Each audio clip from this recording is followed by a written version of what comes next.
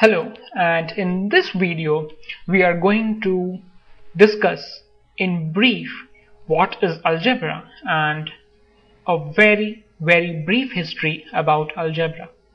Now, in our earlier chapters and earlier videos we have discussed a lot about numbers. So what we have done is we discussed about whole numbers, natural numbers, what were the various properties of those numbers. Then we also learned about HCF, LCM, divisors, multiples, and so on. So all that which we studied about pure numbers comes within the field of what is known as arithmetic, which simply means the study of numbers, which is what we already did earlier. And then we also discussed about the shapes that we see in our day-to-day lives. So we studied about different type of, first we studied the basic geometrical concepts like that of a point, a line, okay, and then we studied about various geometric shapes like square, polyhedrons, triangles, and so on. We also studied about measuring the length of an object or measuring the area of squares and rectangles. So that was about the study of shapes, and that field in mathematics is known as geometry. So that is what we have studied. Now algebra. Algebra is a branch of mathematics in which we are mainly concerned in studying about general rules which are related to the numbers. Now when I say rules, it means we are just trying to talk of some principle, or in a way some general explanation or some general observation about numbers or within the case that we are considering.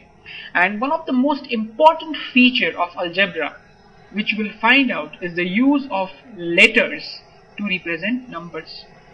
So till now we were always using absolute numbers from 0 to 9, but now we will use a letter which will represent a number, and how do we do it will be more detailed in our discussion on variable.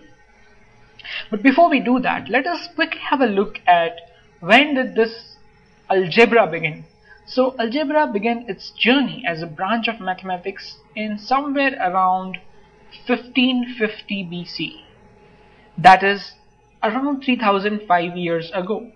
And it has been observed that people in Egypt during around about this time, they started using symbols to denote unknown numbers. So as you can see, this is how the origins of algebra were. Okay, and now you would be interested in knowing from where does this word algebra come. So this word algebra is derived from a title of a book which was written in somewhere around 825 AD by an Arab mathematician whose name was Muhammad ibn al-Khwarizmi of Baghdad, and the starting name of the book was Algebra.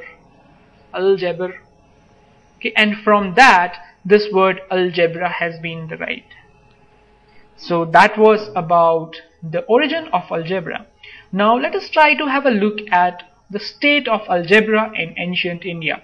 So somewhere around in 300 BC, the use of letters to denote unknowns and forming expressions from them was very common in India. And in fact, many mathematicians of India like Aryabhatta, Brahmagupta, Mahavir, and Bhaskar II, they contribute a lot to the study of algebra. And if you see the times during which they were present, you will see that they were all at different times. So it means that the study and contribution to algebra quite continued for some time in India. And the characteristics that were there for the algebra in ancient India, right? So what did they do is, the Indian mathematicians used names such as Bij, Varna for unknowns, and they used the first letter of color names to denote the unknown variables. So for example, they used the word Ka, they used the letter Ka from the word Kala in Hindi, which means black. They used the word Ni from Neela, which stands for blue. So they use the words like they use the letters like Ka and Ni for denoting the unknown variables. Now the Indian name for algebra is known as Bij Ganit. Ganit means maths and Bij is the name for the unknown that the Indian mathematicians use. So Bij Ganit, and this word was coined around by these mathematicians who we just discussed earlier. So this was a very brief introduction and history of algebra.